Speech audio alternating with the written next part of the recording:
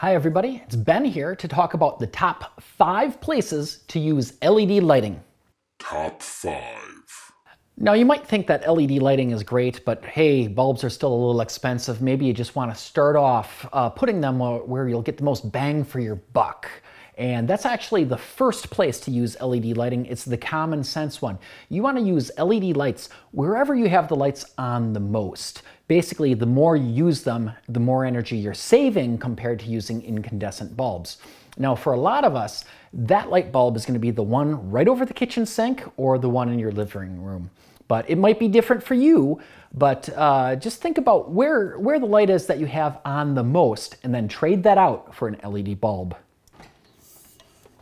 Number 2, inside your refrigerator.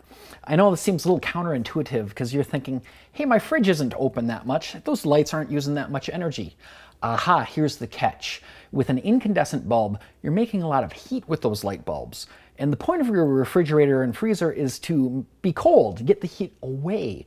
So if you convert over to LED lighting in your fridge, it's not that you're saving all the energy that you're not using on lighting, but rather you're not heating up the space that you're trying to cool anyways.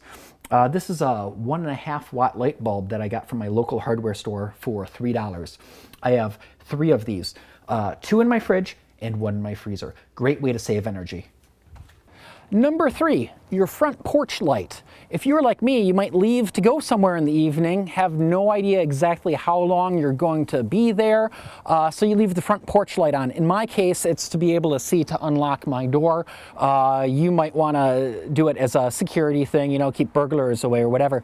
But there's no need to use a lot of electricity. In this case, I'm only using a 3 watt LED bulb, and I'm using a spotlight style, so it projects the light down instead of out, so I'm also not lighting up the entire neighborhood or the night sky. Number 4, your garage door opener. Garage door openers vibrate as they move the door, which is absolutely terrible for incandescent bulbs with their filament. On the other hand, CFL bulbs take a minute to warm up, and in my cold garage in the winter, hardly put out any light at all. The solution is an LED bulb. And number 5, shop lights, work lights, and trouble lights. You know how these things get bounced around and the filaments and incandescents always break.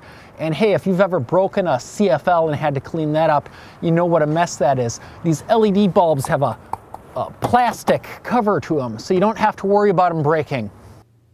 Well, that's it for now. But if you have a tip or trick for LED lighting, let us know right here with a comment, or head on over and say hello at ecoprojecteer.net. See you there.